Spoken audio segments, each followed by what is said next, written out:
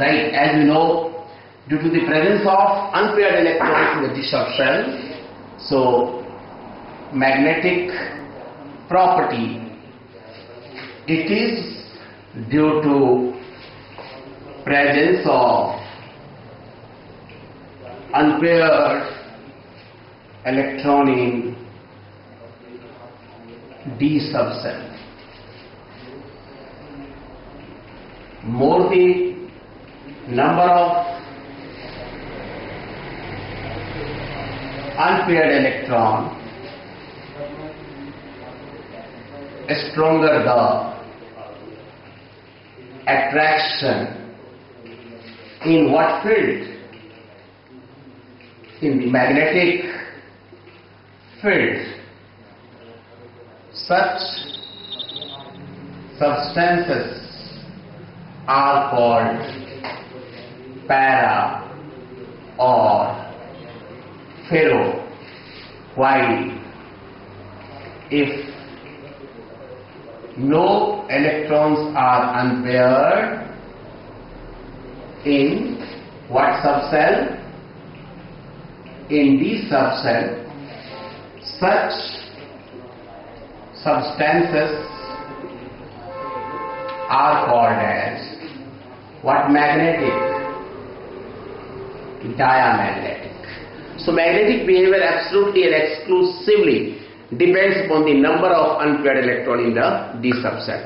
You remember, if there is even one electron present in the D subcell unpaired, that means such substances are para. And para, more the number of paramagnetism, they are converted into the ferromagnetism. So they are very highest attraction in the magnetic field. And you remember, in D subcell not more than 5 electrons unpaired are possible, because in F subcell, in D subcell there are 5 orbitals. So for example here,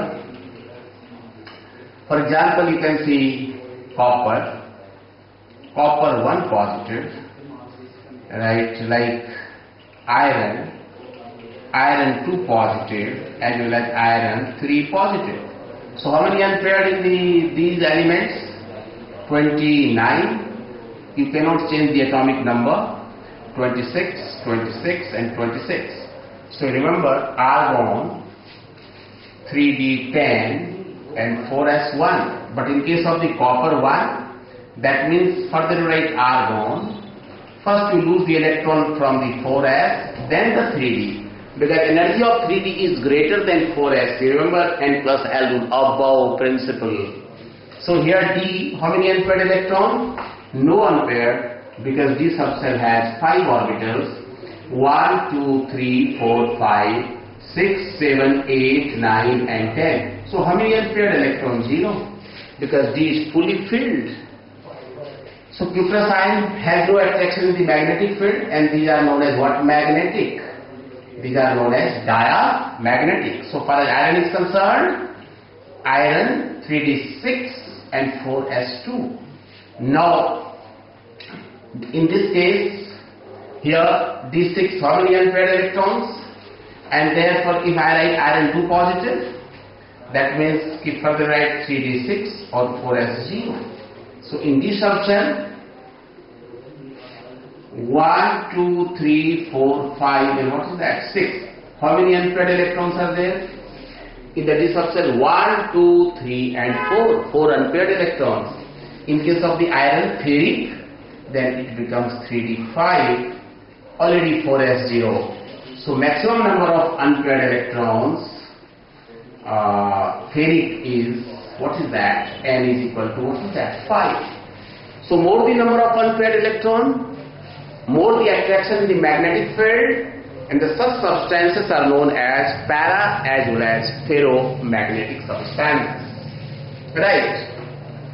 In addition to that, if question comes in your paper, calculate the magnetic moment, calculate the magnetic moment, or you can say magnetic spin, mu of Mn2 positive. So first remember the atomic number of the manganese. It is the iron 3d5 and 4s0. Then how many unpaired electrons? N is here, how many unpaired? 5. So mu spin or mu moment is equal to under root n into n plus 2, and the unit is the Bm. What is Bm? Bm is what is that? Bohr magneton, where B is the Bohr and M is the magneton. M is what actually? Number of, what is that? Unpaired electron in D or even absorption. So far as mu spin for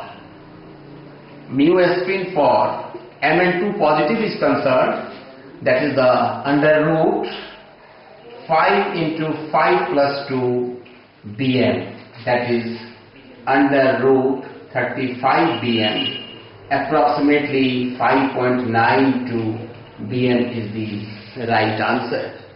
So the way you can calculate the magnetic moment of, what is that? Manganese 2 positive. What is the magnetic moment of copper 1 positive? There is no any unpaired electron in case of the copper. So magnetic spin of copper 1 positive, that is the under root, that is the 0 into 0 plus 2 Bm, that is the 0 Bm.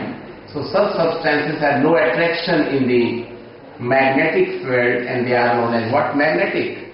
Diamagnetic.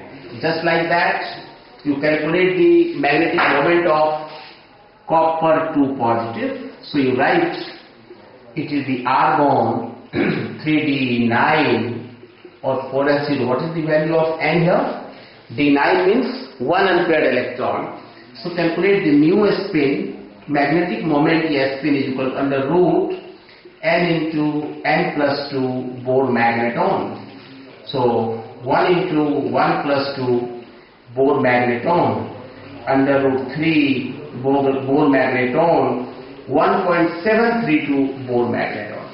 One conclusion is made clear here, that minimum magnetic spin starts from 1.732. Why? Because of minimum unpaired is 1. That is why the magnetic spin starts from 1.732, and they have attraction in the magnetic field. Right? So, the question comes that which of the following is diamagnetic? Scandium 3 plus, zinc 2 plus, lanthanum 3 plus, actinium 3 plus, right? So cadmium 2 plus and mercury 2 plus, all have no unpaired electron. So answer is what is that? All. Even lutetium 3 plus, lawrencium 3 plus, all have no unpaired electron. So they are known as, what is that? Paramagnetic. Dear students, next property is the variable oxidation states. This is what? Is the third is the variable oxidation states. Due to presence of number of unpaired electrons in which subcell? D subcell. So variation in their oxidation state in transition metal is due to, you can see, the presence of unpaired electron in the D subcell. I can show you, you can see here variation in their oxidation state. For example, scandium, titanium, vanadium, chromium, manganese, iron, cobalt, nickel, copper, and what is that? Zinc. Just to go at a glance here.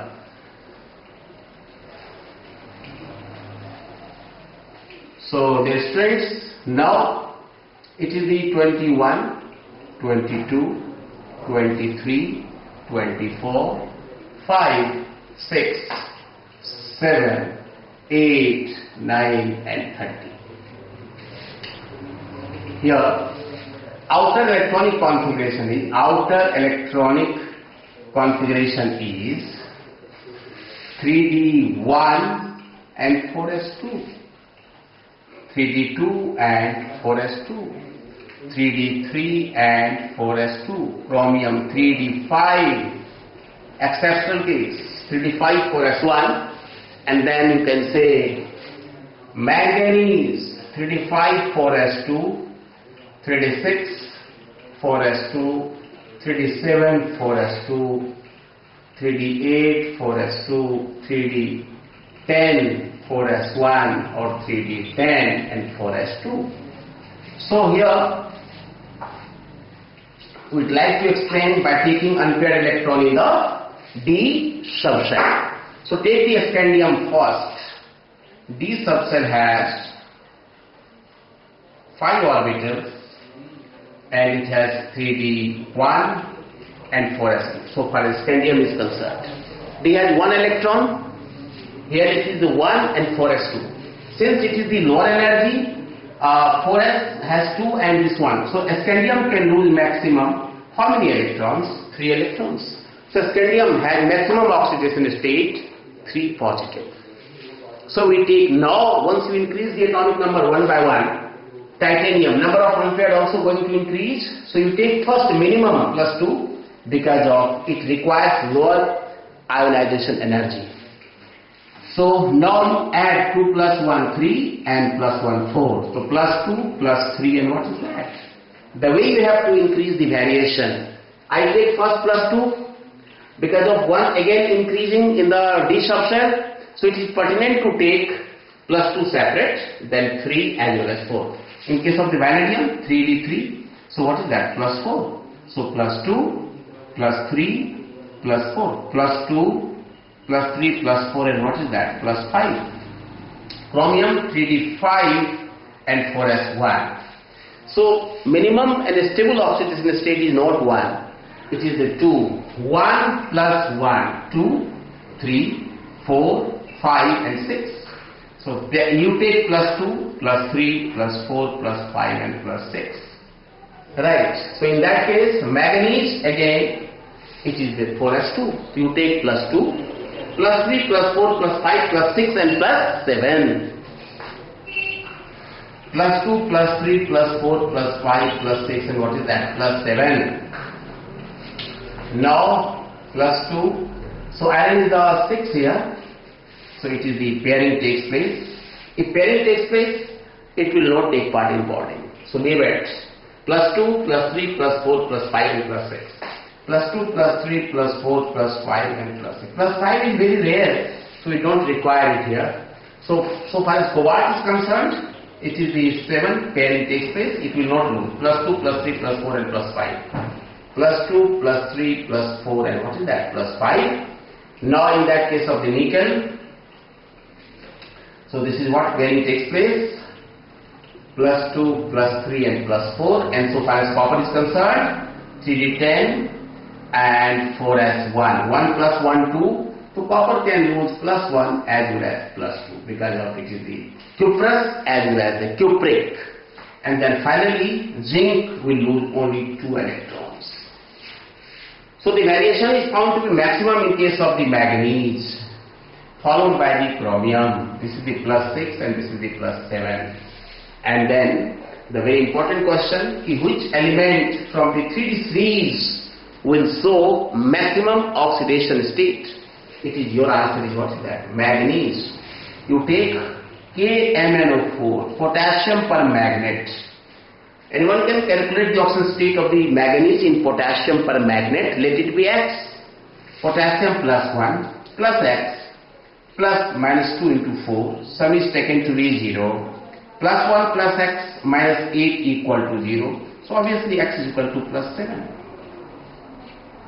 Right? Even permanganate ion, MnO4 1 negative. Calculate the oxidation state of the manganese. That is the X minus 8 equal to minus 1. X is equal to what is that? Plus 7.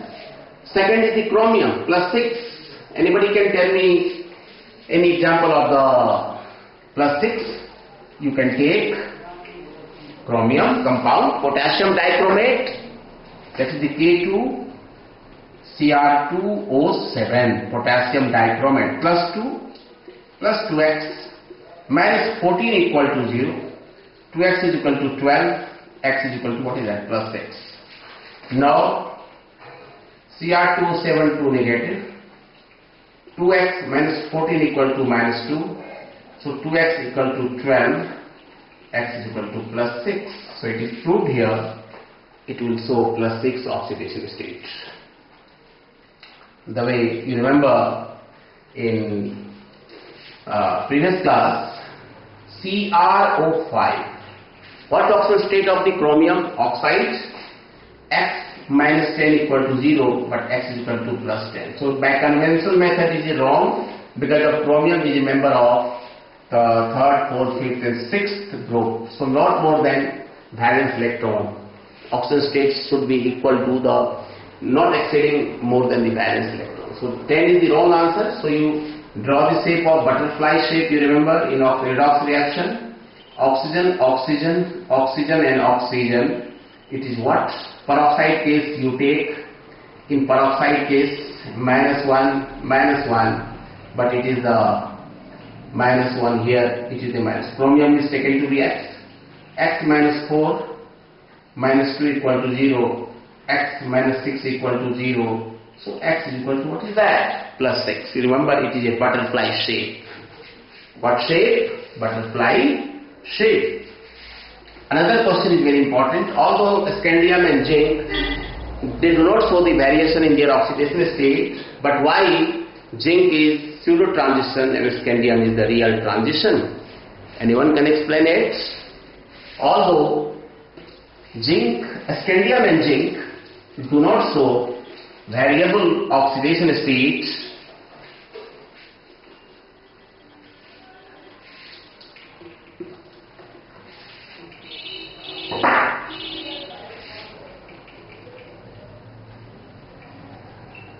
although scandium and zinc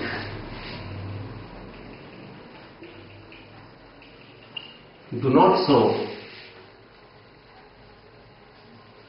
variable oxidation states, but scandium is